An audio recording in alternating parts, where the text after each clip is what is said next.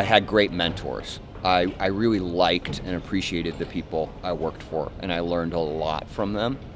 And I think the best jobs I've had, the thread through all those, is that I went to each job knowing there was something there or someone else there I wanted to learn from.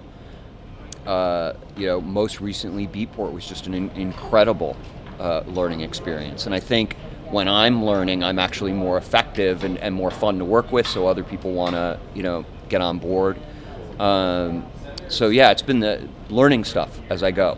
It's the common thread. It's been great to be here today. I came here because I knew today was going to be the kind of event that I like the most, which is unjaded people who are still growing their careers, still really excited and happy to be creative.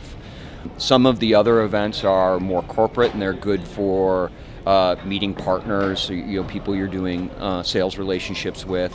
But I have the most fun coming out and talking to people who are still optimistic, still excited to get their music out there, and usually they're young enough that they're not pissed off they can't sell CDs anymore.